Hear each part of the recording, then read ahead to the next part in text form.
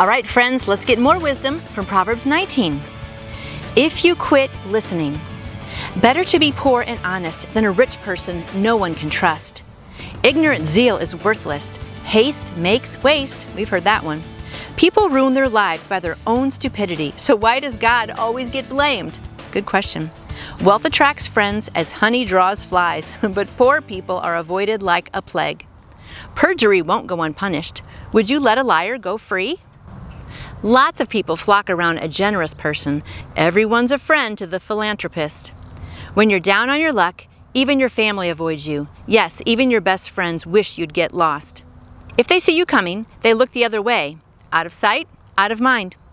Grow a wise heart, you'll do yourself a favor. Keep a clear head, you'll find a good life. The person who tells lies gets caught. The person who spreads rumors is ruined. Blockheads shouldn't live on Easy Street any more than workers should give orders to their boss. Smart people know how to hold their tongue. Their grandeur is to forgive and forget. That's a good one. Mean-tempered leaders are like mad dogs. The good-natured are like fresh morning dew.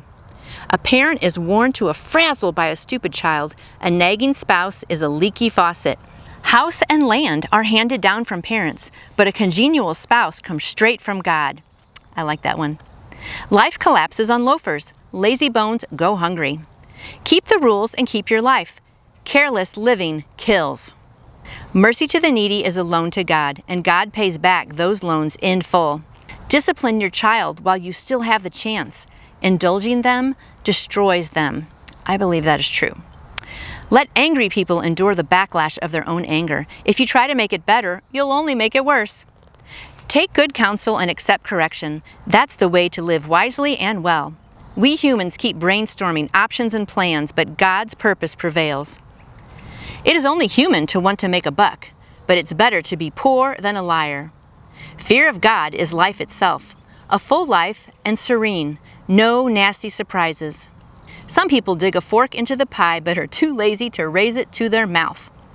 Punish the insolent, make an example of them. Who knows, somebody might learn a good lesson. Kids who lash out against their parents are an embarrassment and a disgrace. If you quit listening, dear child, and strike off on your own, you'll soon be out of your depth. An unprincipled witness desecrates justice. The mouths of the wicked spew malice. The irreverent have to learn reverence the hard way. Only a slap in the face brings fools to attention. Some wise words from Proverbs 19.